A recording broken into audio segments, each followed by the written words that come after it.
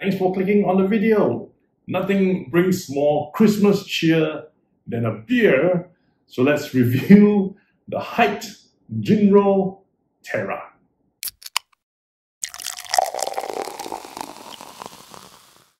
Hey there, SG Alcohol Guy here, giving you honest reviews on the alcohols that I am tasting. And as mentioned, today we'll be looking at a beer that brings Christmas cheer, the HiteJinro Terra. And if you notice, the brands Hite and Jinro, they're both Korean alcohol producing companies. So Terra is a beer from Korea. And the interesting thing about this Terra beer, I'm not too sure what the from AGM means, but this beer is made from 100% Australian malt, chosen because of the clean air quality. Plus, the carbonation in the beer is supposed to be real carbonic acid produced during fermentation. So no artificial carbonation was added to make this beer fizzy. And this Terra beer is retailing at 6 Singapore dollars per bottle. It's a 500 ml bottle with 4.6% alcohol content. Ho ho ho. And as usual for all beer reviews, I'll go through how the beer looks, smells, and tastes. It sounds very carbonated and very gassy already. Let's find out. And I do like to pour my beers in a more haphazard manner, especially when it's very carbonated. Now what this does is a couple of things. Number one, when the foam fills up in the glass, it doesn't fill up that much in the stomach, making you a lot less bloated. Number two, depending on how long the foam takes to settle, that gives you an idea whether there's a finish for this beer or not. And as a typical, mass-produced beer, you can see that the foam is disappearing really quickly, meaning we don't expect a nice long finish. It's just something that's going to end at the back of the mouth or at the top of your throat. That's about it.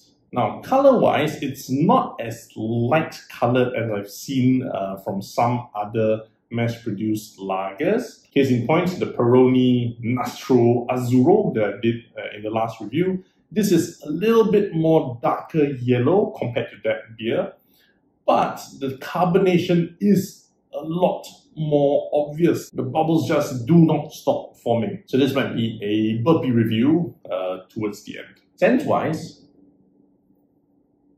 a very typical lager scent. Again, there's the underlying sweetness which tends to mask some bitterness. So you won't be smelling anything different from this beer compared to, well, most other mass-produced lagers. But we won't know until we have the taste test.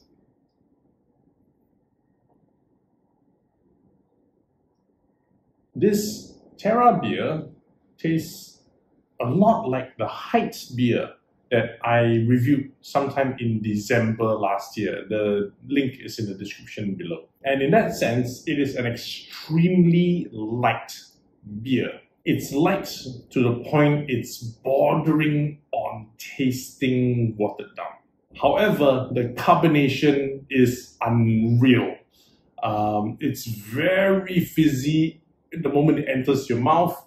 The taste doesn't end anywhere near the throat at all. It just ends near, I would say, 3/4 to the back of the tongue, then the taste stops. So it's a very light tasting beer in that sense. But the carbonation keeps biting my tongue. I can't taste the bitterness from the beer simply because the fizziness is distracting my tongue completely. Maybe that's why the beer tastes light, because this fizziness is just popping on my tongue, to the point where I can't taste much else. It's definitely a very enjoyable beer on a hot day. But again, much like the Hite beer, I would say that this is probably a beer that's best mixed with soju. Hi, thanks for watching up to this point. I just want to state that all these reviews are based on my personal taste preferences and my opinions, not to be used as an industry standard. I do, however, want to find out what you think about this Terra from AGM, this Korean beer. Drop me some comments, let's compare some notes. And if you're still here, do click on the like button, do subscribe to my channel if you haven't already, plus the notification bell, because I upload 2 new videos every week.